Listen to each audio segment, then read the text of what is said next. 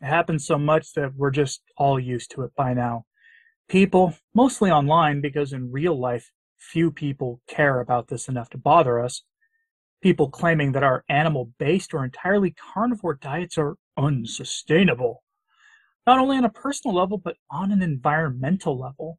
And most people, frankly, don't typically care who believe this nonsense. They don't typically care when we talk about the role in the biosphere that cattle play in regenerating land after horrific monoculture practices destroy topsoil.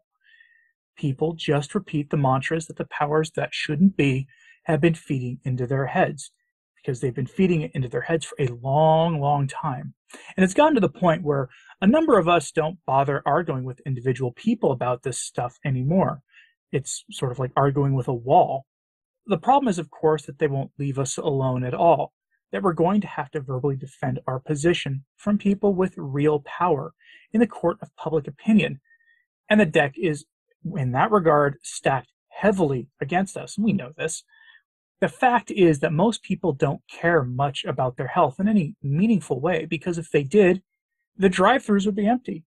The chip aisle small, the snack aisle small, and processed food options in general would be very few in number, and they'd probably be much higher quality than they are. But that is not the reality we live in for a variety of reasons, and the powers that shouldn't be control the narrative about what is healthy and what isn't. They get to define what the science says, so that the bulk of people who do care about their health think meat should be limited in some way or another as a consequence of this. But there are signs of hope in all of this, including the growing mainstream acceptance of the ketogenic diet, even if the reasons for that aren't the best, and carnivore getting the kind of attention keto was about 10 years ago or so. There are signs that things are shifting in our favor, but not all is good on that front. Our adversaries in this battle for the proper human diet being available to everybody who wants it are pushing using the political power they have to eliminate meat. They're arguing in favor of radical reductions in meat consumption that would essentially be imposed from the top down, and it would have catastrophic impacts on human well-being.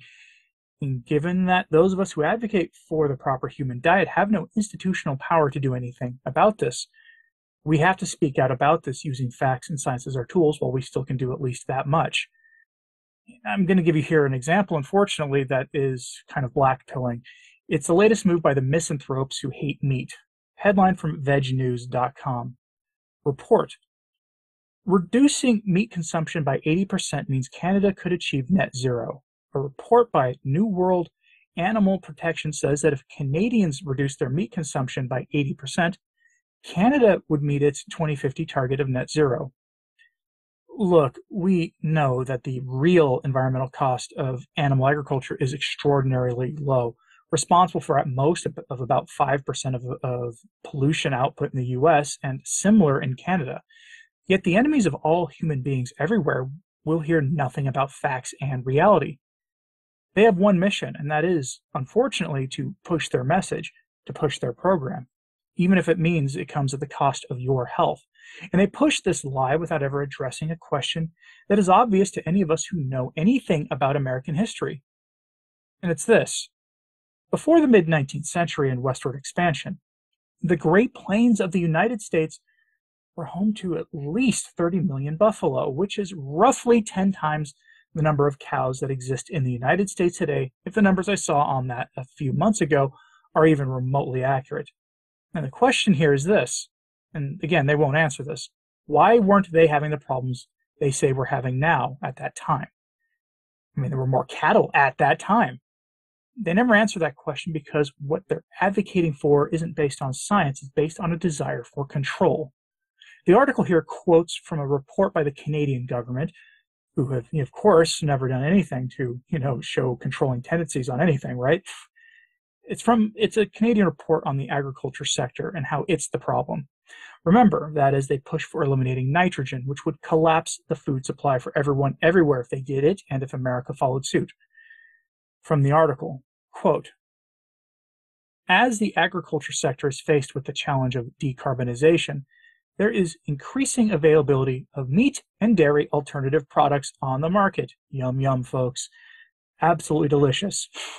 Anyway, as well as increasing awareness of the health and environmental benefits of shifting consumption away from animal to plant-based foods, the report says.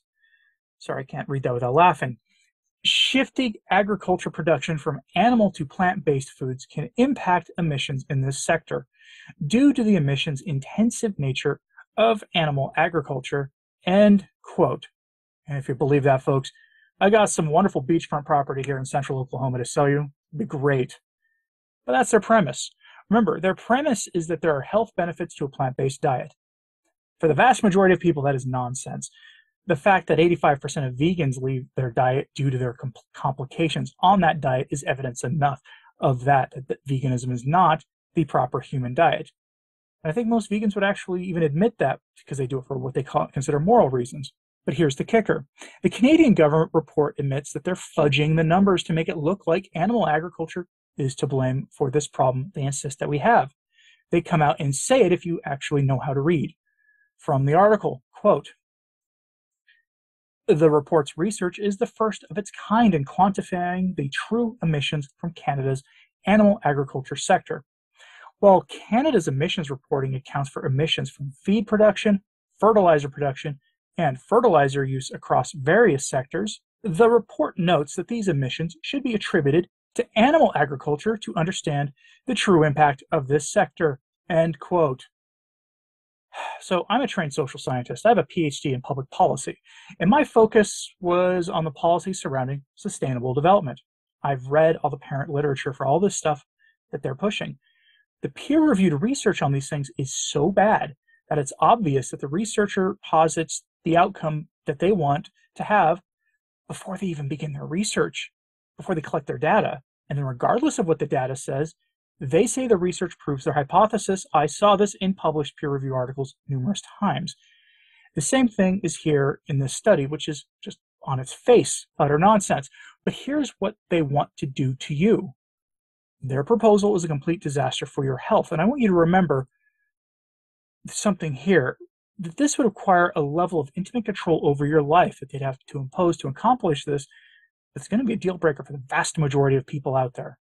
From the article again, quote, the report's results indicate that shifting demand from animal to plant-based food can decrease the emissions impact of the agriculture sector.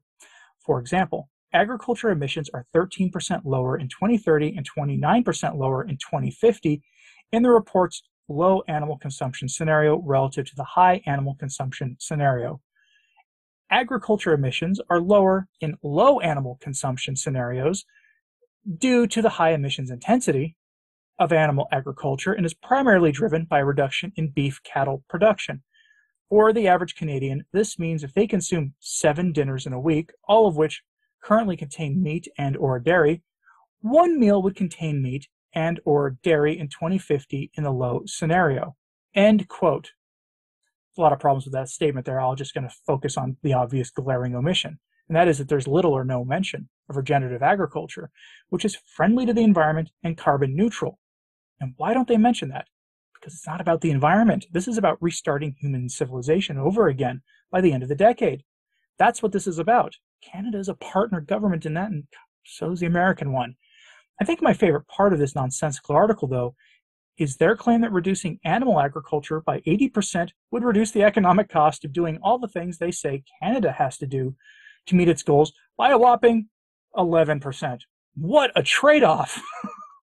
Just no mention of all the deleterious costs on human health that would come as a consequence of this boneheaded policy, because of course those costs would be seen as positive economic drivers. Remember, you getting a prescription of any kind from the doctor, getting it filled at the pharmacy, is still economic activity, even if you're not paying the bill, even if it's most of it being covered by the Canadian government, as in this case. The manufacturers of that product still get paid for it, so it's a huge win for them. That's still economic activity. Never underestimate, by the way, the power of greed and power combined over anything remotely resembling moral decision-making. There's no morality in this proposal. Just the idea that human beings can be managed like any other problem because they see people as a problem. Once the misanthropic nature of this is understood, we can really begin to talk seriously about how to beat them. And we have to talk about that, folks. We can't let this be something that we lose. I'm curious what you think about all this. So, do you believe that they're going to be successful in this? Do you believe there's anything we can do? Let me know in the comments what you think about all this. Like and subscribe if you haven't. It really does help. Share this on social media if you can. It really helps as well. I'm Anthony Stine, and thanks for watching today.